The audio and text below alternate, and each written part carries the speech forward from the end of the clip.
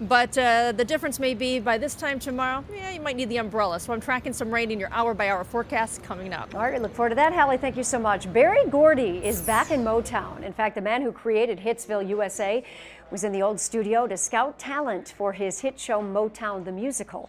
And now Detroit's Matthew Smith is live outside. Matt, you got a chance to sit down with Mr. Gordy today.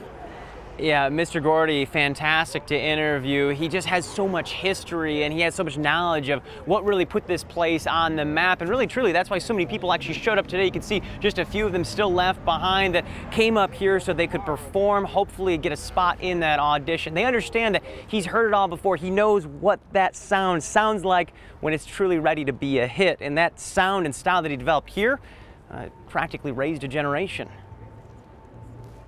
Little sample. I'll be there in a hurry. You don't have to. It's as if you've stepped back in time. Ain't no mountain high enough. There, a Diana Ross. Over here, please don't leave me, girl. Perhaps a David Ruffin. But this is now. People flocking to Motown for a once-in-a-lifetime opportunity. I would be happy just to be casted in ensemble and just be able to sing and meet people and perform, because that's what I love. All ages waiting, some for hours. The hope? To be cast in the next run of Motown the Musical. Just the dream of being picked? Almost too close to speak aloud. I feel grateful and humble. Meanwhile, the man himself just as excited. In a rare one-on-one, he tells me he feels like a fan. When you're doing it all and when things are happening every single day, you don't get a chance to reminisce and stuff like that. Of course, there's no need to reminisce. Hands fly over keys, music flows, and just like that, I'm gonna try to make you love me too. Studio A is alive again. Mr. Berry Gordy himself, listening to the very songs his label once made famous. Because neither one of us wants to be the first to say goodbye. If you strain hard enough, you can hear the music outside. Of course, out here, if you strain hard enough, you can actually hear the dreams, too. Things have to happen, they have to start somewhere, and I think it's very possible that it could happen here. Hey, maybe it's just a dream for that high school student, but hey, once upon a time it was just a dream for the guys that you actually see right there in the window of Hitsville, USA right now. Joanne, I gotta tell you, a little bit of excitement, not just for the singers, but just to be inside that Studio A today. It's been a long time since you heard music like that coming from that room. Oh, it was incredible to hear. I certainly felt like I heard a whole lot of talent. I'm not a talent scout, so I guess I wonder, do we have any indication of what Mr. Gordy thought about what he heard today so far? He had a couple people that you could see the look on his face when we were inside Studio A with him. He lit up. He was happy. He was excited. In fact, around 5:30 today, we're going to show you one young man, just 10 years old, drove from Louisville with his mom, slept only 4 hours, and he's going to be going to LA to get another look at once again because he just knocked the socks off of everybody that was in that room. Can't wait to bring you that story later on today. Oh, I can't wait. You said 5:30, right, Matt? Yep. All right, we look forward to that then. Lots of talent there. Thanks so much, Matthew Smith. Dave. Prince William and Lady Gaga joining forces. The mission the two are on to make a positive change. And the closing bell just rang a short time ago on Wall Street. Here's a look at how the Dow did today. Not so great. The Dow down 113 points to close at 20,523. Stay with us. You're watching the Now Detroit on this Tuesday. Good to have you with us today.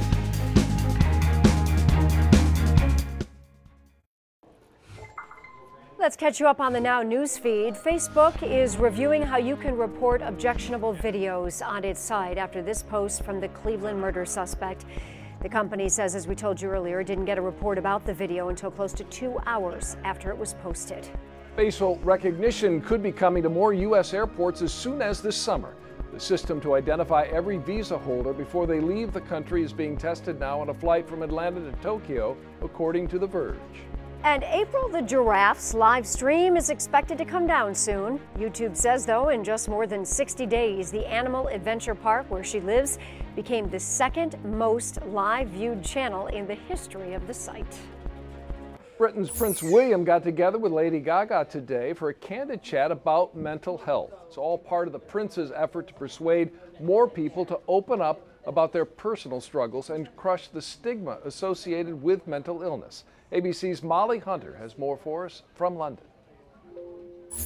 A FaceTime chat between the Queen of Pop and a British prince. Hello, Prince William. Hello, Lady Gaga. Early Tuesday, Prince William and Lady Gaga chatting mental health here on Facebook Live. For me, the little bits that I've learned so far about mental health was very much a case of, it's okay to have this conversation. It's really important to have this conversation. Prince William on the power of a conversation with a friend or family, and Lady Gaga on her own PTSD that she suffered following a sexual assault at 19 years old. Even though it was hard, it was the best thing that could come out of my mental illness was to share it with other people and let, our generation as well as other generations know that if you are feeling not well in your mind, that you're not alone. The two agreed to do more to eliminate that stigma surrounding mental health issues. Lady Gaga planning a trip here to the UK in October, and the prince suggesting they tackle this issue together when she's in town. We are not hiding anymore. We're starting to talk. And that's what we need to do, really. It's time that everyone speaks up and really, it feels very normal about mental health. It's the same as physical health. And Prince William giving another interview on the subject today, saying there may be a time and a place for that stiff upper lip, but not at the expense of your health. Just yesterday, his brother, Prince Harry, spoke very candidly about his own battles with depression following the death of their mother, Princess Diana, 20 years ago. Molly Hunter, ABC News, London. Yeah, that was incredible to hear in such an important conversation that apparently William was really instrumental in Harry getting the help he finally needed to get over some of that. So such an important conversation to have. And if it's a matter of two celebrities, if you will, like that, coming together to bring public attention to this very important issue, it's going to make a huge difference. I think it will. Yeah, I do too. All right, to another Prince now. New court documents on music superstar Prince's death have been unsealed, painting a picture of the singer's opioid addiction. Newly released search warrants show investigators found a sizable amount of narcotic medications located inside Paisley Park. The pills were stored not in prescription bottles, but hidden instead in vitamin, aspirin, and other over-the-counter bottles all over the estate. Other pills were prescribed under the name of his longtime friend and drummer Kirk Johnson. They were prescribed by Dr. Michael Schulenberg, who told investigators he put the prescription in Johnson's name for Prince's privacy. The music star's ex-wife said she had no idea he was struggling with drug addiction. He was a machine. He was a machine. Music kept him going. That was his drug. That's what I knew. What's still not clear here is where Prince got the powerful narcotic fentanyl that ultimately took his life. Investigators have scoured his computer, email, and phone records looking for clues, and so far they have pretty much come up empty-handed.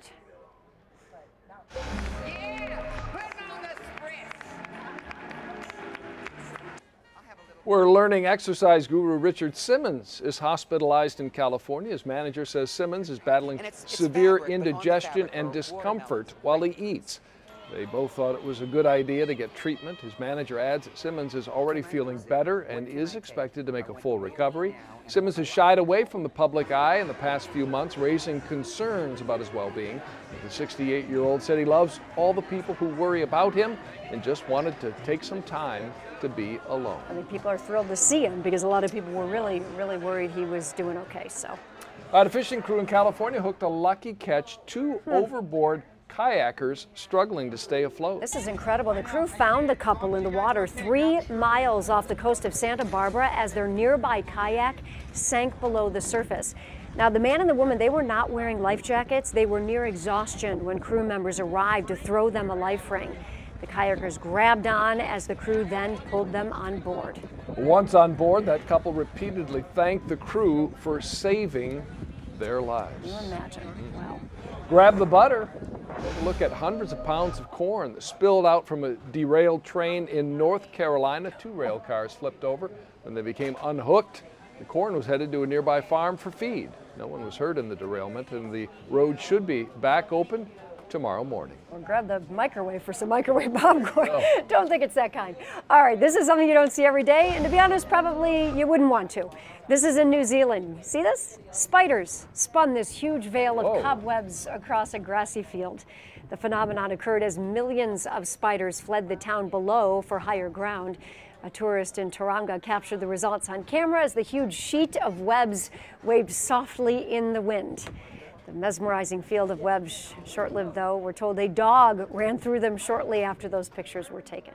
I wonder if that dog was bitten or... I don't know. Kind of eerie looking, huh? Very eerie, yeah. For sure. All right, nothing eerie about our day today, just the brilliant sunshine and the blue sky again today. It was a little nippy this morning now, Hallie, I'll say that. Just a little bit. Temperatures in the 30s this morning, but we have recovered nicely. And really, we know this is the time of the year. Can't quite figure it out. Okay, the heavier coat for the morning, don't need it for the afternoon. We're sort of in between.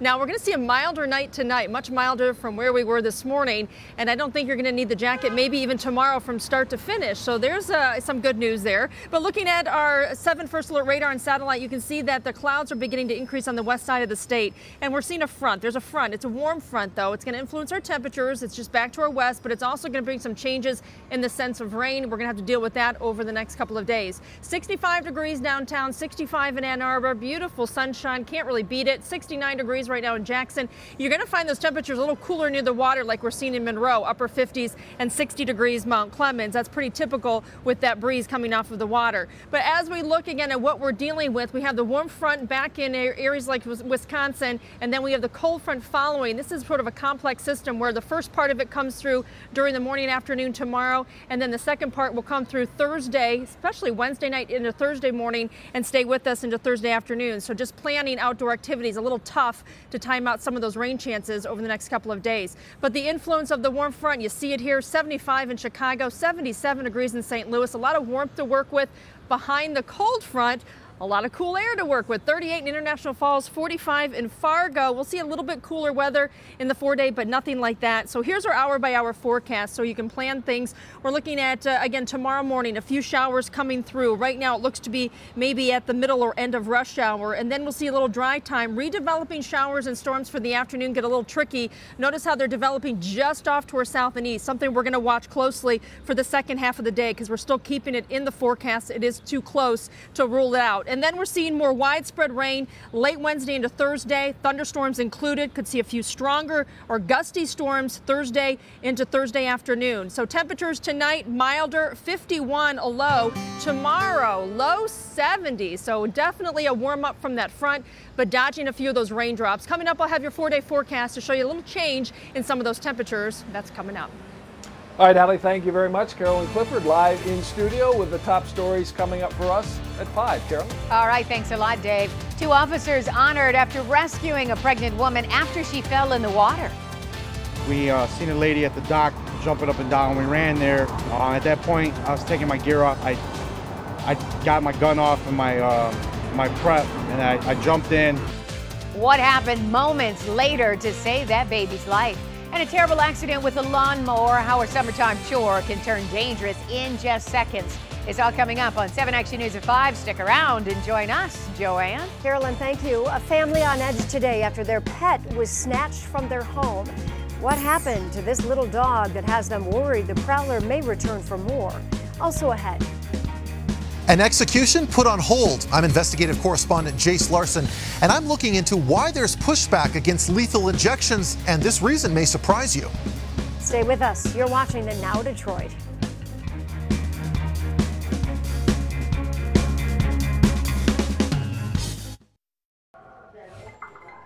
Turns out high-profile politicians aren't all that different from regular folks, especially when the cable guy shows up late. Yeah, former Arkansas Governor Mike Huckabee took to Twitter yesterday expressing his frustration with Comcast after their technicians didn't arrive on time for a scheduled service appointment.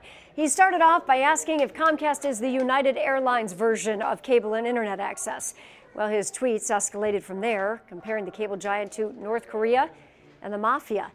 His tweet storm lasted about 5 hours, ouch, ending with a message, though, thanking Comcast for resolving his problem. All right, President Trump talking tough today and signing an executive order keeping one of his campaign promises. Has the president finally found some common ground with his political opponents? I'm Mike Sachs, and it's day 89 of President Trump's first 100 days. There are important issues to talk about with the Lions, but as they get back to work in Allen Park, 2 of the team's biggest stars are changed men thanks to the new women in their lives. What Matthew Stafford has to say about changing diapers, That's next. The Now Detroit returns in just a moment.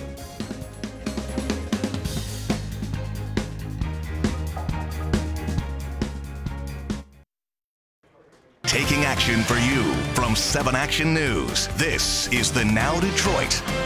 Let's get you up on the Now news feed. Right now, investigators are trying to figure out what caused an Army helicopter to crash in Maryland.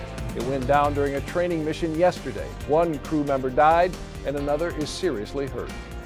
Well, this is terrifying. A mountain lion is suspected of snatching this dog from a bedroom in Northern California, right next to where a little girl was sleeping. The bedroom has an outside door that was partially left open. And Nintendo Classic has gotten so popular, it's now showing up in Ubers. You can see it's in the back seat of one driver's car. Someone just posted about their experience on Reddit, but didn't say where they had that cool ride. The President is rounding out his first 100 days, the same way he began them, with a big speech and an executive action. Yeah, today he signed what's called Buy American, Hire American. Here's some video from less than an hour ago of Mr. Trump in Wisconsin where he signed that executive order. He says, quote, "It's America first, you better believe it," end quote. Our political correspondent Mike Sachs tells us how this might help the president find some common ground in his young presidency. Thank you very much. Day 89, and President Trump flew to Wisconsin today to put pen to paper on his Buy American, Hire American policy. After a couple weeks of foreign affairs flip-flops from China to Syria, the president's visit to the Snap-on Tools plant to sign an executive action today marks a return to his populist campaign rhetoric.